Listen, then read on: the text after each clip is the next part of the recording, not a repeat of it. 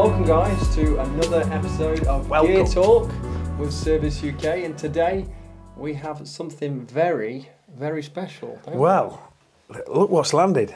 The poor old postman had to come on a sack truck, but anyway, we've got some wonderful new kit, and as you guys know, we've been working with Infraray, part of the Infraray Technologies group, for a couple of years now. I've been really impressed with the kit we've been sent out, the spotters, the scopes, and we've shared that with you, and you've seen what we've done online. But what they've done now is they've created another company called Nocpix, which is a take on nocturnal pixels, specifically for us guys for the hunting market, and putting every bit of technology they can in, specifically for us out in the field where the use of the thermal is very important to us. And for guys like you watching this, and that's where they're going to invest their technology based on us guys out in the field and the reviews we give back, and try and give the best products we can to the hunting industry. Yeah, I think it's important to understand that Infraray as a whole supply many, many different products, not just in the hunting industry, do they? Yeah, it wasn't until I looked really on the website, I saw what they did, surveying, thermal, everything, you know what I mean? And yeah, it was, I didn't realise it wasn't just purely hunting, it was a way bigger picture. So what they've tried to do with this is focus it on us guys and give the best products we can, and we're going to test them and record what we do and share it with you guys. And we've got 3 products. We've got the ACE, which is a scope, you can see. The VISTA. The VISTA. And we've got the little LUMI. Both these are handheld spotters, but it's the VISTA that I'm going to unpack and get out into the field and share with you how it works. And looking at the spec sheet for it, I can't wait. So without much more ado, let's unpack it. So what we have here is the VISTA H50R, which is the top of their range, and it's made of a very robust cardboard, the box, and immediately upon opening you can see it's high quality. Quick start guide. Pull out the unit, which is in a black bag.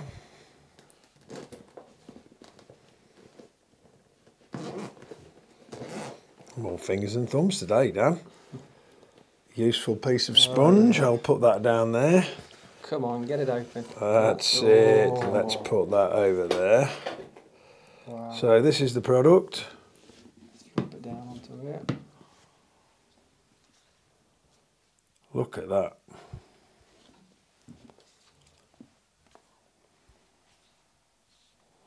Lovely.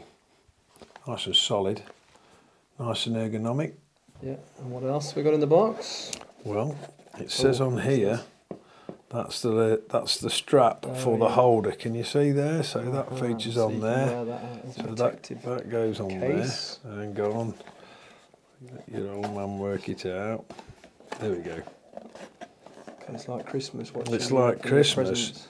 It's like Christmas, and I'm not used to Christmas because I normally have to buy all the presents. So there you go, look. Oh, yeah. So that's your box there, and then that fits onto there. Yeah. So that's for your carrying case. Yeah. So we'll put that down there, put that down there.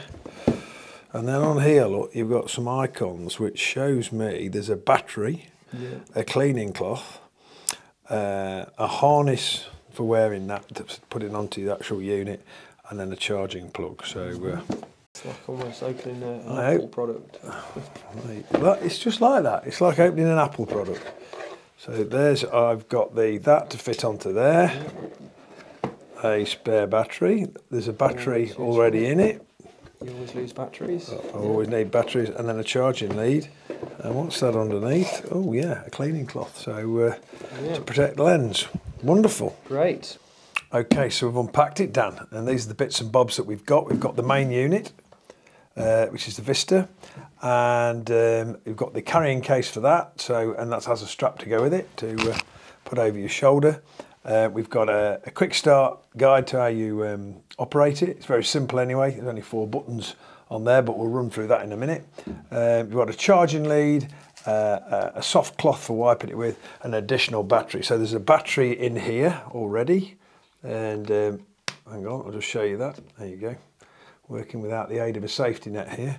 You've got a battery there, and then you've got an additional battery in there. So they're telling us it's getting, I think, 9 hours out of it. So should get about 2.5, 3 stalks, which is what you guys want to hear.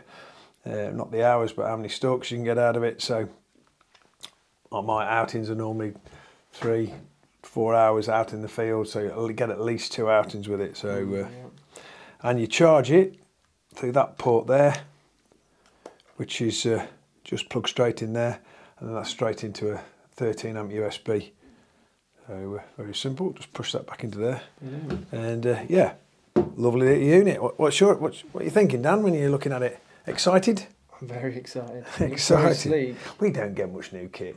So yeah, really nice. And again, this is the H50R, which is the top of their range. Obviously, people want to know what's so good about this model. The technical bits. What makes this better than everything else? I just use them, but for the shed heads out there, this is the H50R, which is the top of the range one. I've already told you that. And it's got a 640 by 512 at a 12 micron sensor. It's sub 15 NETD, which is best in class, I think. It's I've looked at its competitors and I can't see anything that's sub 15 at the moment. So that's an awesome selling point for me. It's got an objective lens which is 50mm f 0.9 and it's got a 4:40 magnification. It's very user friendly. It fits nicely in your hand, which I believe they call ergonomic. And it's got 7 different colour palettes, Dan. Yeah, I think within those 7 colour palettes, I think what was important for me when we've used thermals in the past is that, especially at that kind of low light, you know, the last 20, 30 minutes of light, you're kind of constantly using your thermal. And in the past, my eyes have really fatigued. To the point where you're coming off the thermal and you kind of, your vision's almost blurred a bit. I know, I agree with you, and that's why I use my left eye quite a bit. But I use white hot, that's my preferred colour on my thermal devices that I use. But this has got 7, so before I've had 4, what are the additional colours, Dan? I think we've got crimson. Crimson, I know that one. Violet. Yes, and the one I can't say? Viridian. Viridian. Crimson obviously being red and Viridian being... And these are a lot better for my eyes, those 3 additional ones apparently. So what they are is basically protective eye palettes, basically. And they help reduce the therma into your eyes. We're going to let you see these colour palettes as we're out in the field and we scroll through them. And I'll be letting you know which one I prefer. So it weighs 650 gram, which initially when you take it out, compared to perhaps my infrared one I've been using throughout the summer, it's slightly heavier. But this has got a rangefinder on it. So it goes out to 1200 metres and it's a really handy piece of kit to have with your thermal. So wherever you're looking, you can see, you find an animal, so you can ID it. You'll know if it's at 600 metres, 300 metres, whatever it's at, so that's really good.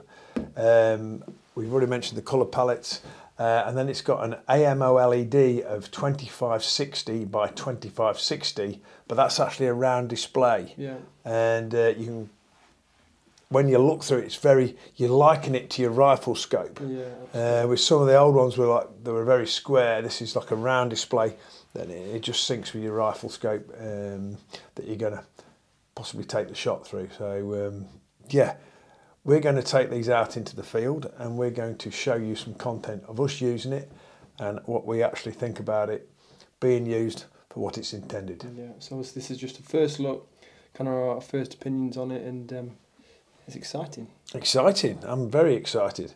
And yeah, we've got the LUMI and we've got the ACE as well, and we'll be doing a similar thing and sharing that with you on our channels.